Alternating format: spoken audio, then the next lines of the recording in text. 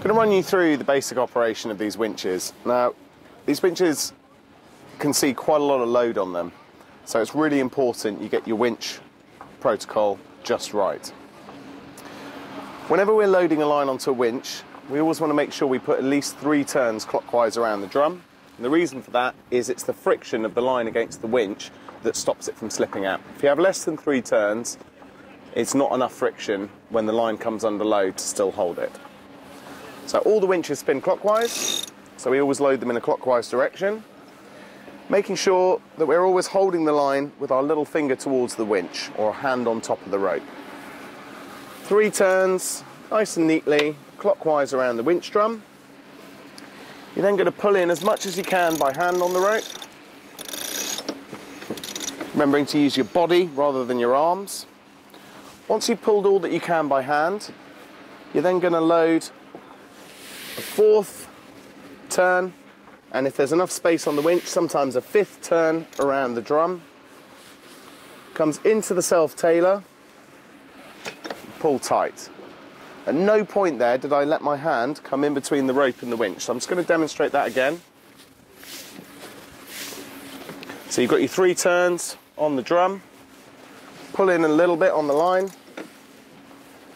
and then keeping a constant straight radius pull away from the centre of the winch, comes across the silver pre-feeder, winch stripper, into the self-tailer at the top.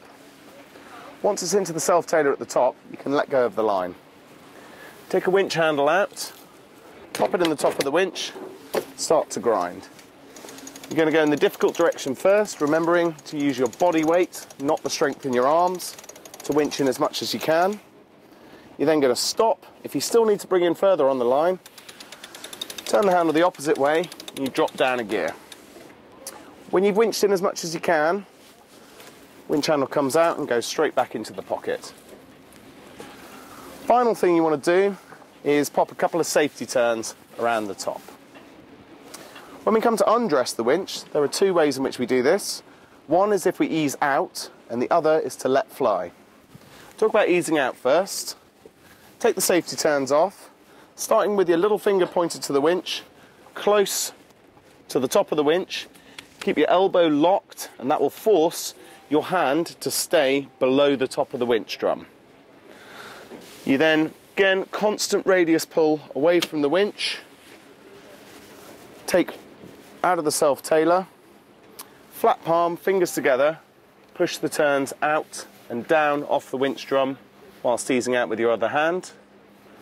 And then, when you've eased out as much as you need, it goes back into the self-tailer and a couple of safety turns on the top. The other one you're going to do is let fly. And when you want to let fly on a winch, take the turns, safety turns off.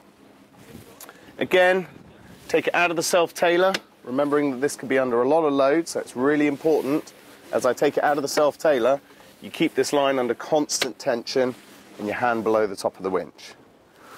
Once you're sure that you're ready to let fly, not stood on the rope, it's not caught round anyone's leg, you're just going to spin the turns off the top of the winch drum, nice and quickly, and let the line go out. When we want to tidy up the rope at the end, you're going to finish it off with a figure of 8. The reason we use a figure of 8 rather than a straight loop is to create a straight loop, you have to put twists into the line. If you put a twist into the line, it means when you go to ease it out, that little twist can get caught in various blocks. So the figure of 8 is the way we want to finish it off, and the very best way to do this is to orientate one of your hands downward and catch the line like this. You then going alternate ways around the winch clockwise and then around your hand anti-clockwise. Clockwise, anti-clockwise. And you end up with the line figure of 8'd, no twists in it, but the 2 parts are not interlocked, like so.